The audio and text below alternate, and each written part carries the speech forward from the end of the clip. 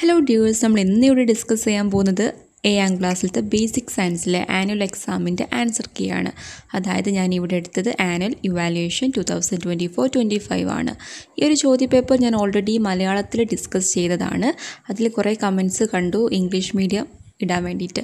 അതുകൊണ്ട് മാത്രമാണ് ഞാനിത് വീണ്ടും ഇടുന്നത്. ഓക്കെ, അപ്പോൾ ഇവിടെ കുറച്ച് ഇൻസ്ട്രക്ഷൻസ് ഉണ്ട്. അതായത് 15 മിനിറ്റ് കൂൾ ഓഫ് ടൈം ആണുള്ളത്. ആ ഒരു ടൈമിൽ നിങ്ങൾ ക്വസ്റ്റ്യൻസ് ഒക്കെ നന്നായിട്ട് വായിച്ച് നോക്കുക. അതേപോലെ തന്നെ ഈ ഒരു ക്വസ്റ്റ്യൻ പേപ്പറിൽ ആകെ 8 ആക്ടിവിറ്റി ആണുള്ളത്. അതിൽ നിങ്ങൾക്ക് നന്നായിട്ട് അറിയാവുന്ന 6 ആക്ടിവിറ്റിക്ക് ആൻസർ ചെയ്താൽ മതി. അതേപോലെ തന്നെ നിങ്ങൾ എഴുതിയെടുക്കുന്ന അല്ലെങ്കിൽ നിങ്ങൾക്ക് അറിയാവുന്ന ആ ഒരു 6 ആക്ടിവിറ്റിയിലെ സബ് ക്വസ്റ്റ്യൻസ് ഉണ്ടാവും, ABC എന്ന് പറഞ്ഞിട്ട്. അപ്പോൾ ആ ഒരു ചോദ്യത്തിനും നിങ്ങൾ ആൻസർ ചെയ്തിരിക്കണം. അപ്പോൾ ഓരോ ആക്ടിവിറ്റിക്കും ഇവിടെ 5 മാർക്ക് വീതമാണ് ഉണ്ടാവുന്നത്. അപ്പോൾ ഈ ഒരു ചോദ്യപേപ്പർ എന്ന് പറയുന്നത് ആകെ 30 മാർക്കിനുള്ളതാണ്. അപ്പോൾ ഇത്രയും കാര്യങ്ങളൊന്ന് ശ്രദ്ധിക്കുക. ഇനി നമുക്ക് നേരെ ആക്ടിവിറ്റി 1 പോകാം. അപ്പോൾ ഇവിടെ ആക്ടിവിറ്റി 1 നോക്കാം. ഈ ആക്ടിവിറ്റി 1 ചോദ്യമാണ്, the given object are shown in different ways towards A light source which object cast the shadow of same shape. അതായത് നമ്മൾ ഒരു ലൈറ്റ് സോഴ്സിൻ്റെ മുമ്പിൽ ഈ ഒരു ഒബ്ജക്റ്റ് ഇവിടെ കുറച്ച് 4 ഒബ്ജക്റ്റ് തന്നിട്ടുണ്ട്. ഈ ഒബ്ജക്റ്റ് ലൈറ്റ് സോഴ്സിൻ്റെ മുന്നിൽ വെക്കുമ്പം നീല വരികയല്ലോ. ഈ ഏത് ഒബ്ജക്റ്റാണ് നമ്മൾ ഏത് രീതിയിൽ വെച്ചാലും ഒരേ ഷേപ്പിൽ നീല വരുന്ന ഒബ്ജക്റ്റ് ഏതാണെന്നാണ് ചോദ്യം. ഓപ്ഷൻസ് ഇവിടെ എന്താണ്? പപ്പടം, അതായത് പപ്പടം, രണ്ടാമത്തത് ബാങ്കിൾ വള, മൂന്നാമത്തത് ഗോളി, നാലാമത്തത് ടോപ്പ്. അപ്പോൾ ഇതിൽ ഏതാണ് ടോപ്പ് എന്ന് പറഞ്ഞാൽ പമ്പരം. അപ്പോൾ ഇതിൽ ഏതാണ് കറക്റ്റായിട്ടുള്ള ആൻസർ എന്ന് പറയുന്നത്? മൂന്നാമത്തത്, അതായത് ഗോളിയാണ് കറക്റ്റായിട്ടുള്ള ആൻസർ എന്ന് പറയുന്നത്. അതായത് ഗോളി എന്ന് പറഞ്ഞാൽ നിങ്ങൾക്കറിയാലോ, ഒരു റൗണ്ടിലാണല്ലേ. അപ്പോൾ ഏത് ഷേപ്പിൽ വെച്ചാലും ഷാഡോ എപ്പോഴും ഒരേ രീതിയിലായിരിക്കും, അല്ലെങ്കിൽ ഒരേ ഷാഡോ ആണ് നമുക്ക് ഏത് രീതിയിൽ മറിച്ചും തിരിച്ചൊക്കെ വെച്ചാൽ നമുക്ക് കിട്ടുക. അപ്പോൾ ആൻസർ ഗോളിയാണ് വരുന്നത്. ബി ചോദ്യമാണ്, if the shadow of celestial bodies are viewed on a screen, what will be their size? Why? അതായത് നമ്മൾ സെലസ്റ്റിയൽ ബോഡീസിൻ്റെ ഷാഡോ നമ്മളൊരു സ്ക്രീനിൽ പതിപ്പിക്കുകയാണെങ്കിൽ അത് ഏത് സൈസിലായിരിക്കും നമുക്ക് ലഭിക്കുക എന്നാണ് ചോദ്യം. ഏത് സൈസിലായിരിക്കും? സ്മോൾ ആയിരിക്കും അല്ലേ, ചെറുതായിട്ടായിരിക്കും നമുക്ക് ലഭിക്കുക. കാരണം എന്താണ്?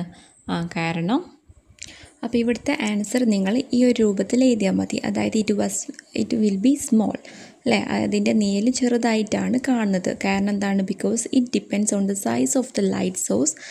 അതായത് അത് കംപ്ലീറ്റ് ആയിട്ട് ഡിപ്പെൻഡ് ചെയ്യുന്നത് ലൈറ്റ് സോഴ്സിൻ്റെ പ്രകാശ സ്രോതസ്സിൻ്റെ വലുപ്പത്തിനനുസരിച്ചാണ്. If the light source is larger and the object is small then shadow will see as small. അതായത് ലൈറ്റ് സോഴ്സ് വലുതും ഒബ്ജക്റ്റ് ചെറുതുമാണെങ്കിൽ ഷാഡോ ചെറുതായിട്ടാണ് കാണുന്നത്. ഓക്കെ, അപ്പോൾ ഇങ്ങനെ എഴുതിയാൽ നിങ്ങൾക്ക് ഇവിടെ 2 മാർക്കാണ് ലഭിക്കുന്നത്.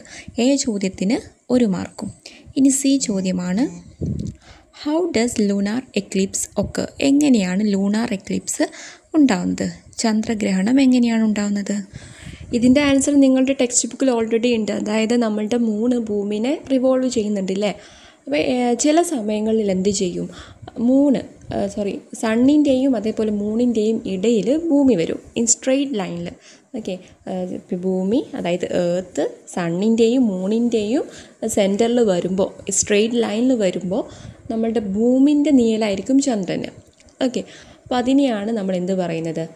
ലൂണാർ എക്ലിപ്സ് എന്ന് പറയുന്നത്. ഇത് നിങ്ങൾ ടെക്സ്റ്റ് ബുക്കിൽ അതേപോലെ ഉണ്ട്, നിങ്ങളത് അതേപോലെ എടുത്ത് എഴുതിയാൽ മതി. അപ്പോൾ ഇതിന് 2 മാർക്കാണ്. അപ്പോൾ ഒന്നുകൂടി പറയുകയാണ്, എ ചോദ്യത്തിന് 1 മാർക്ക്, ബി ചോദ്യത്തിന് 2 മാർക്ക്, സി ചോദ്യത്തിന് 2 മാർക്കാണ്. അപ്പോൾ ഇത് നിങ്ങൾ കറക്റ്റ് അല്ലേ എഴുതിയത്? കമൻറ്റ് ചെയ്യുക കേട്ടോ. ഇനി ആക്ടിവിറ്റി 2 ആണ്. എ ചോദ്യം, the world health day message said that we should Baat daily and clean our skin. Do you agree with this? Justify. അതായത് വേൾഡ് ഹെൽത്ത് ഡേൻ്റെ ഭാഗമായിട്ട് പറഞ്ഞിട്ടുണ്ടായിരുന്നു നമ്മളുടെ സ്കിന്ന് നന്നായിട്ട് എപ്പോഴും കുളിക്കണം, നന്നായിട്ട് വൃത്തിയായിട്ട് സൂക്ഷിക്കണം. ഇത് നിങ്ങൾ അഗ്രി ചെയ്യുന്നുണ്ടോ? ഇതിനോട് നിങ്ങൾ യോജിക്കുന്നുണ്ടോ? അത് എക്സ്പ്ലെയിൻ ചെയ്യാനാണ് പറഞ്ഞത്, എന്തുകൊണ്ടാണെന്ന് പറയാനാണ് പറഞ്ഞത്. ഉണ്ടല്ലേ?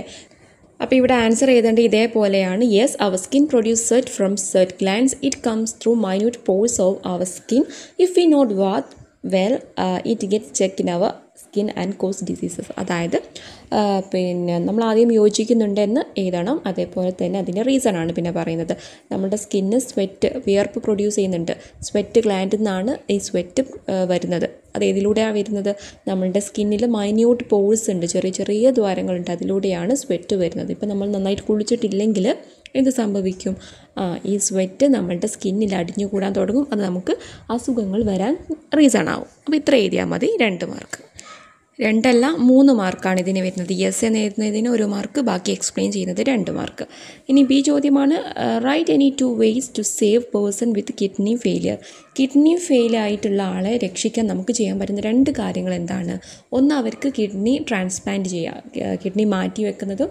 രണ്ടാമത്തത് ഡയാലിസിസുമാണ്. അത് ഡയാലിസിസ്, കിഡ്നി ട്രാൻസ്പ്ലാന്റ്. ഇങ്ങനെ എഴുതിയ 2 മാർക്ക്. ഇനി അടുത്ത് നമുക്ക് ആക്ടിവിറ്റി 3 നോക്കാം. ചോദ്യമാണ്, various organism and the respiratory organ are given below, complete the table സ്വീറ്റബിളി. അതായത് ഇവിടെ ഓർഗാനിസവും അതേപോലെ അതിൻ്റെ റെസ്പിറേറ്ററി ഓർഗനുമാണ് തന്നിട്ടുള്ളത്. അപ്പോൾ ഇവിടെ നമ്മളിത് കംപ്ലീറ്റ് ചെയ്യണം. അപ്പോൾ എങ്ങനെയാണ് നോക്കിക്കേ. വെറ്റ് സ്കിൻ എന്ന് കൊടുത്തിട്ടുണ്ട്. ഫസ്റ്റിലത്തത് വെറ്റ് സ്കിൻ, അതായത് ഈർപ്പമുള്ള ത്വക്ക്. എന്തിനാണ് അതുള്ളത്? പിന്നെ മണ്ണിൽ, അതായത് ഏർത്ത് വാമിനാണ് അതുള്ളത്. A earth വാമാണ്. ബി ഫിഷിൻ്റെത് ഏതാ വരിക? ഗിൽസാണ് വരിക. ഫ്രോഗിൻ്റെത് ഏതാ വരുന്നത്? പിന്നെ 2 കാര്യങ്ങൾ നമുക്ക് ഇവിടെ പറയണം. അതായത് നമുക്കറിയാം ഫ്രോഗ് എന്ന് പറയുന്നത് കരയിലും വെള്ളത്തിലും ജീവിക്കുന്ന ജീവിയാണ്. അപ്പോൾ കരയിലാകുമ്പം അവർക്ക് ലെങ്സാണ്, ലാൻഡിൽ ലെങ്സാണ്, വാട്ടറിൽ മോയിസ്റ്റ് സ്കിന്നുമാണ്. ഇനി ഡി എന്താണ്? ബുക്ക് ലെങ് എന്ന് അവിടെ കൊടുത്തിട്ടുണ്ട്. അപ്പോൾ അതിൻ്റെ ആൻസർ എന്താണ് വരുന്നത്? ഡി സ്പൈഡറാണ് വരുന്നത്. അപ്പോൾ ഈ ഒരു രീതിയിലാണ് നിങ്ങൾ ആൻസർ ചെയ്യുന്നതെങ്കിൽ നിങ്ങൾക്ക് ഇവിടെ 2 മാർക്ക് ലഭിക്കും. ഇനി ബി ചോദ്യമാണ്, the oxygen content in the inhaled air of the human is 21% and the exhale air is 50%. What is the reason for this difference? Explain. അപ്പോൾ ഇവിടെ പറഞ്ഞ എന്താണ്? നമ്മൾ ഇൻഹെയിൽ ചെയ്യുന്ന എയറിൽ ഓക്സിജൻ്റെ അളവ് എന്ന് പറയുന്നത് 21% ഉണ്ട്. പക്ഷേങ്കിൽ എക്സ്ഹെയിൽ ചെയ്യുമ്പം ആ എയർ പുറത്തേക്ക് വിടുമ്പോൾ 15%ആണുള്ളത്. അപ്പോൾ ബാക്കി നമ്മൾ ഇൻഹെയിൽ ചെയ്തിട്ടുള്ള 21%ത്തിൽ ബാക്കി ഓക്സിജൻ എവിടെ പോകുന്നത്, എന്താവുന്നത് എന്ന് എക്സ്പ്ലെയിൻ ചെയ്യാനാണ് പറഞ്ഞത്. അപ്പോൾ ഇവിടുത്തെ ആൻസർ നിങ്ങൾ ഇതേപോലെയാണ് എഴുതേണ്ടത്. Inhaled oxygen reach in lungs and moves to heart. അതായത് നമ്മുടെ ലങ്സിലെത്തിയ ഓക്സിജൻ അത് എന്ത് ചെയ്യുന്നുണ്ട്? ഹാർട്ടിലോട്ട് മൂവ് ചെയ്യുന്നുണ്ട്. പിന്നെ heart pump it in to all part of body and reach at cell. അതായത് നമ്മളുടെ ഹാർട്ട് അത് പമ്പ് ചെയ്യും, ഓക്സിജനെ പമ്പ് ചെയ്തിട്ട് നമ്മളുടെ ബോഡിയിലോട്ടാകെ എത്തുന്നുണ്ട്. As A part of energy production oxygen get absorb to cell. That's A reason. അതായത് ഇത്ര എഴുതിയാൽ മതി. എന്ത് ചെയ്യുന്നുണ്ട്? നമ്മുടെ സെല്ലിൽ അത് ഈ ഹാർട്ട് പമ്പ് ചെയ്തിട്ടുള്ള ബ്ലഡ്, പിന്നെ ഓക്സിജൻ അടങ്ങിയിട്ടുള്ള ബ്ലഡ് നമ്മുടെ സെല്ലിൽ എത്തുന്നുണ്ട്. സെല്ല് എന്ത് ചെയ്യുന്നുണ്ട്? എനർജി പ്രൊഡക്ഷൻ്റെ ഭാഗമായിട്ട് അത് അബ്സോർബ് ചെയ്യുന്നുണ്ട്. അതുകൊണ്ടാണ് ഇവിടെ ഓക്സിജൻ്റെ അളവ്, നമ്മൾ എക്സ്ഹെയിൽ ചെയ്യുമ്പോൾ ഓക്സിജൻ്റെ അളവ് കുറയാനുള്ള റീസൺ. അപ്പോൾ ഇത്ര എഴുതിയാൽ നിങ്ങൾക്ക് എന്ത് മാർക്ക് കിട്ടും? പിന്നെ 2 മാർക്ക് നിങ്ങൾക്ക് ലഭിക്കുന്നതാണ്. അപ്പോൾ ഇവിടെ നിങ്ങളുടേതായിട്ടുള്ള രീതിയിൽ എഴുതിയാൽ മതി. അപ്പോൾ മെയിൻ പോയിൻ്റ് അവിടെ വേണം. അതായത് സെല്ലാണ് ഓക്സിജനെ അബ്സോർബ് ചെയ്യുന്നത് എനർജി പ്രൊഡക്ഷൻ്റെ ഭാഗമായിട്ട് എന്നുള്ളത്. ഓക്കെ, ഇനി നമുക്ക് സി ചോദ്യം നോക്കാം. Name the chest cavity in which lungs are located. അതായത് ചെസ്റ്റ് ക്യാവിറ്റിയിൽ എവിടെയാണ് ലങ്സ് ലൊക്കേറ്റ് ചെയ്തത്? ഒരു പേരുണ്ട്. എവിടെയായിരുന്നു ചെസ്റ്റിൻ്റെ അവിടെ? ആ ഒരു പേര് തൊറാസിക് ക്യാവിറ്റിയാണ്. അപ്പോൾ തൊറാസിക് ക്യാവിറ്റി എന്ന് എഴുതാൻ ഇവിടെ നിങ്ങൾക്ക് 1 മാർക്കാണ് ലഭിക്കുന്നത്. ഓക്കെ, ഒന്നുകൂടി പറയാണ്. എ ചോദ്യത്തിന് 2 മാർക്ക്, ബി ചോദ്യത്തിന് 2 മാർക്ക്, സി ചോദ്യത്തിന് 1 മാർക്ക്. അങ്ങനെയാണ് വരുന്നത്. ഇനി 4ാമത്തെ ആക്ടിവിറ്റിയാണ്. ചോദ്യം, right 4 information to be taken care of when buying packed food item. Packed food item വാങ്ങുമ്പോൾ, നമ്മൾ ഷോപ്പിൽ നിന്നൊക്കെ വാങ്ങുമ്പോൾ എന്തൊക്കെ കാര്യങ്ങളാണ് നോക്കേണ്ടത്? എന്തൊക്കെ കാര്യങ്ങളാണ്? ഒന്നാമത്തെ നമുക്ക് പറയാം എക്സ്പയറി ഡേറ്റ്, മാനുഫാക്ചറിങ് ഡേറ്റ്, അതേപോലെ ആ ഒരു പാക്കറ്റിൽ കണ്ടെയ്ൻ ചെയ്യുന്ന ന്യൂട്രിയൻസ് വാല്യൂ നോക്കാം, ഇൻഗ്രീഡിയൻസ് എന്തൊക്കെയാണെന്ന് നോക്കാം, പിന്നെന്താണ്, അങ്ങനത്തെ കുറച്ച് ഏതെങ്കിലും 4 പോയിൻ്റ് നിങ്ങൾ എഴുതിയാൽ മതി. ഓക്കെ, പിന്നെ വെയിറ്റ്, ഇങ്ങനത്തെ കുറച്ച് കാര്യങ്ങൾ നിങ്ങൾ അവിടെ എഴുതിയാൽ നിങ്ങൾക്ക് 2 മാർക്ക് ലഭിക്കും. ഇനി അടുത്തത് ബി ചോദ്യമാണ്. Food item become spoil due to the decomposing activity of bacteria and ഫംജൈ. Right 4 ways to prevent the activity of these microorganism. അതായത് മൈക്രോ ഓർഗാനിസം ആയിട്ടുള്ള ഫംജി ബാക്ടീരിയൻ്റെ ആക്ടിവിറ്റി കൊണ്ടൊക്കെ നമ്മളുടെ ഫുഡ് ഐറ്റം ഒക്കെ കേടുവരാറുണ്ട്. അപ്പോൾ 4 ആക്ടിവിറ്റി നമുക്ക് എങ്ങനെയൊക്കെ ഈ മൈക്രോ ഓർഗാനിസത്തെ പ്രിവെൻറ്റ് ചെയ്യാൻ പറ്റുന്ന 4 ആക്ടിവിറ്റി പറയാനാണ് പറഞ്ഞത്.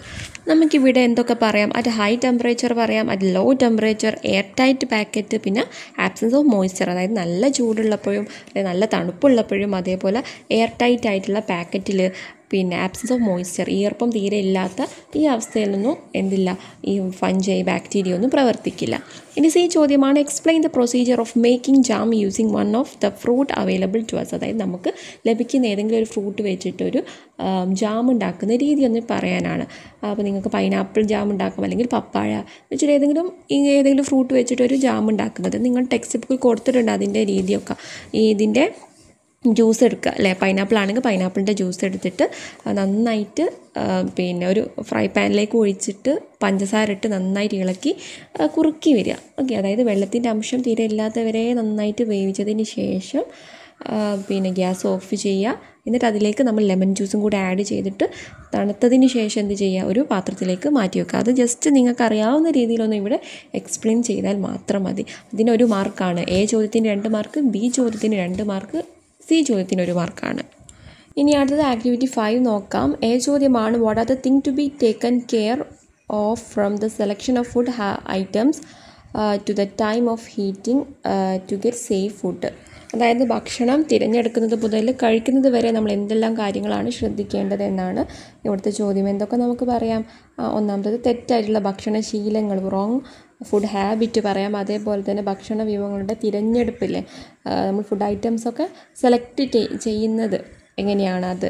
അതേപോലെ തന്നെ പിന്നെ ഭക്ഷണം പിന്നെ കഴിക്കുന്ന രീതി. ഓക്കെ, അവളെ ഹീറ്റിംഗ് ഹാബിറ്റ്. അപ്പോൾ ഇങ്ങനത്തെ ഏതെങ്കിലും 2 പോയിൻ്റ് ചെയ്ത് നിങ്ങൾക്ക് ഇവിടെ 2 മാർക്ക്. ഇനി ബി ചോദ്യമാണ്, classify the following food item based on their method of preservation. അതായത് നമുക്ക് താഴെ കുറച്ച് ഫുഡ് ഐറ്റം തന്നിട്ടുണ്ട്, അതെങ്ങനെയൊക്കെ സൂക്ഷിക്കാം, സംരക്ഷിക്കാം എന്നുള്ളതാണ് കൊടുത്തത്. ഓക്കെ, അതാണ് നമ്മൾ ഇവിടെ എഴുതേണ്ടത്. ഫുഡ് ഐറ്റം എന്തൊക്കെയാണ് ഇവിടെ തന്നത്? മാംഗോ ഉണ്ട്, ഗ്രേപ്സ് ഉണ്ട്, ലെമൺ ഉണ്ട്, മിൽക്ക് ഉണ്ട്, ചില്ലി ഉണ്ട്, ചിപ്സ് ഉണ്ട്. എങ്ങനെ നോക്കിയ സോൾട്ട് സൊല്യൂഷൻ നമുക്ക് സൂക്ഷിക്കാൻ പറ്റുന്നതാണ് മാംഗോയും ലെമണും. പിന്നെ ഷുഗർ സൊല്യൂഷനിൽ സൂക്ഷിക്കാൻ പറ്റുന്നത് ഗ്രേപ്സ്. ലോ ടെമ്പറേച്ചറിലാണെങ്കിൽ മിൽക്കും ചില്ലിയും. ഓക്കെ, പിന്നെ അതേപോലെ എയർ ടൈറ്റിൽ എങ്ങനെയാണ്?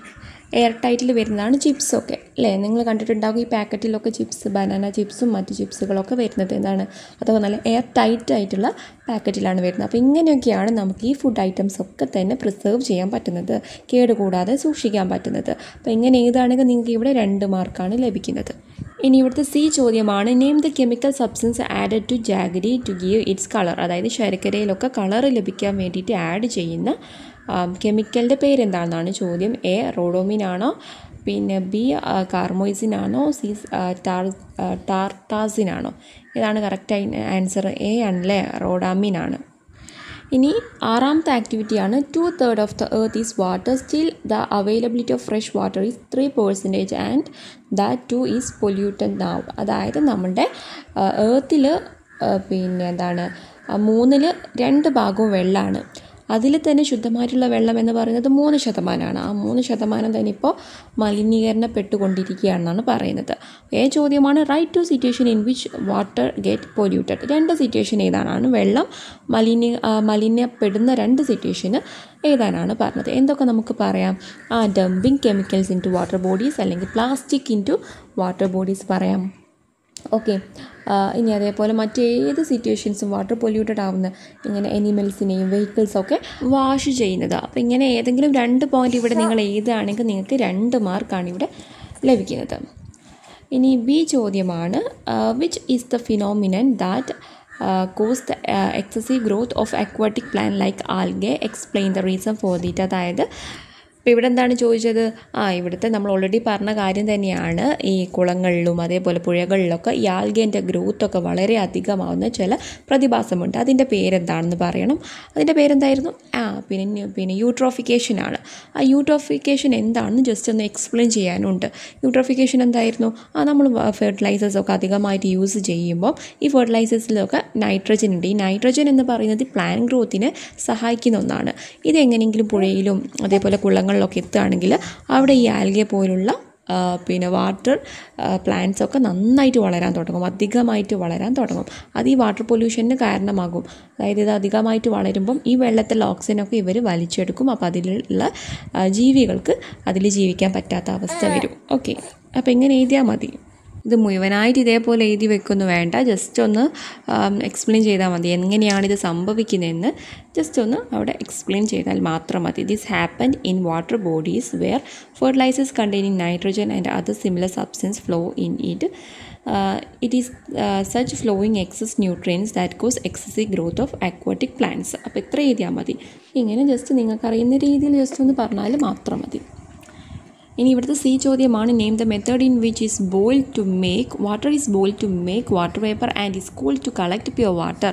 അതായത് വെള്ളം നല്ല ചൂടാക്കിയതിന് ശേഷം അത് വാട്ടർ വേപ്പർ ആക്കുകയും പിന്നെ അത് കൂൾ ചെയ്തിട്ട് പ്യുവർ വാട്ടർ കളക്ട് ചെയ്യുന്ന ആ ഒരു രീതിൻ്റെ പേരെന്തായിരുന്നു? ആ ഒരു മെത്തേഡിൻ്റെ പേരെന്തായിരുന്നു? പിന്നെ ഡിസ്റ്റിലേഷൻ എന്ന് പറയും. ഡിസ്റ്റിലേഷൻ. അപ്പോൾ ഇവിടെ മാർക്ക് ഡിസ്ട്രിബ്യൂഷൻ എങ്ങനെയാണെന്ന് വെച്ചാൽ എ ചോദ്യത്തിന് 2 മാർക്ക്, ബി ചോദ്യത്തിന് 2 മാർക്ക്, സി ചോദ്യത്തിന് 1 മാർക്കാണ് വരുന്നത്. ഇനി ആക്ടിവിറ്റി 7 ആണ് പറയാൻ പോകുന്നത്. Air pollution is caused by burning of object and in other situations to. അതായത് എയർ പൊല്യൂഷന് പല വസ്തുക്കൾ കത്തിക്കുന്നത് കൊണ്ടുണ്ടാകും, പിന്നെ അല്ലെങ്കിൽ മറ്റ് പ്രധാനപ്പെട്ട പല കാര്യങ്ങൾ കൊണ്ട് എയർ പൊല്യൂഷൻ ഉണ്ടാവുന്നുണ്ട്. ഇത് ബേസ് ചെയ്തിട്ടുള്ള എ ചോദ്യമാണ്. Complete the table related to the problem of air pollution in the following situation. അപ്പോൾ ഇവിടെ കുറച്ച് സിറ്റുവേഷൻ തന്നിട്ടുണ്ട്. അത് ഉണ്ടാക്കുന്ന എയർ പൊല്യൂഷന് അതിൻ്റെ പ്രോബ്ലംസ് എന്തൊക്കെയാണെന്ന് പറയണം. ഒന്നാമത്തത് ബേണിംഗ് ഓഫ് പ്ലാസ്റ്റിക്. അപ്പോൾ പ്ലാസ്റ്റിക് ഒക്കെ കത്തിക്കുമ്പോൾ എന്തൊക്കെ പ്രോബ്ലംസ് ആണ് ഉണ്ടാവുന്നത്? ഒന്നാമത് നമുക്ക് പറയും അതിൻ്റെ സ്മോക്ക് നമുക്ക് പല ഇറിറ്റേഷൻസ് ക്രിയേറ്റ് ചെയ്യുന്നുണ്ട്. Smoke create many irritation to us. Okay, അതേപോലെ നമുക്ക് രണ്ടാമത്തെ സിറ്റുവേഷനാണ് burning of firewood, kerosene, cooking gas etcetera. അതായത് വിറക് കത്തിക്കുമ്പോൾ, കെറോസിൻ കത്തിക്കുമ്പോൾ, കുക്കിംഗ് ഗ്യാസൊക്കെ കത്തിക്കുമ്പോൾ ഉണ്ടാകുന്ന പ്രോബ്ലംസ് എന്താണ്? കാർബൺ ഡൈ ഓക്സൈഡ് ഒക്കെ പ്രൊഡ്യൂസ് ആവുന്നുണ്ട്. Harmful gases like carbon dye oxide producers that cos many problems എന്ന് എഴുതിയാൽ മതി. ഇങ്ങനെ എഴുതിയാൽ ഈ ഒരു ടാബിളിന് 2 മാർക്കാണ് നിങ്ങൾക്ക് ലഭിക്കുന്നത്. ഇനി ബി ചോദ്യമാണ്. What are the things found during smoke testing of vehicle.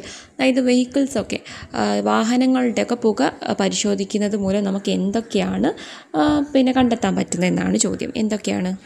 അപ്പോൾ ഇവിടുത്തെ ആൻസറായിട്ട് നമുക്ക് പറയാം, by smoke testing it can be detected whether vehicle emits contain more harmful chemical substance, engine failure, age of vehicles and impurities in fuels. മനസ്സിലായോ? അതായത് ഈ vehicle ഏതെങ്കിലും തരത്തിലുള്ള chemicals emit ചെയ്യുന്നുണ്ടോ? എന്തായാലും പിന്നെ ഈ വെഹിക്കിൾസൊക്കെ ഈ പെട്രോളും ഡീസലൊക്കെ ബേൺ ചെയ്യുമ്പം കെമിക്കൽസ് പ്രൊഡ്യൂസ് ചെയ്യും. ഒരു ലിമിറ്റിൽ കൂടുതൽ പ്രൊഡ്യൂസ് ചെയ്യുന്നുണ്ടോ? പിന്നെ വെഹിക്കിൾസിൻ്റെ ഏജ് മനസ്സിലാക്കാൻ പറ്റും, എൻജിൻ ഫെയിലിയർ മനസ്സിലാക്കാൻ പറ്റും, ഫ്യൂൽസിൽ എന്തെങ്കിലും ഇമ്പ്യൂരിറ്റീസ് ഉണ്ടോ എന്നൊക്കെ മനസ്സിലാക്കാൻ പറ്റും. അപ്പോൾ ഇങ്ങനെ എഴുതുകയാണെങ്കിൽ 2 മാർക്ക്.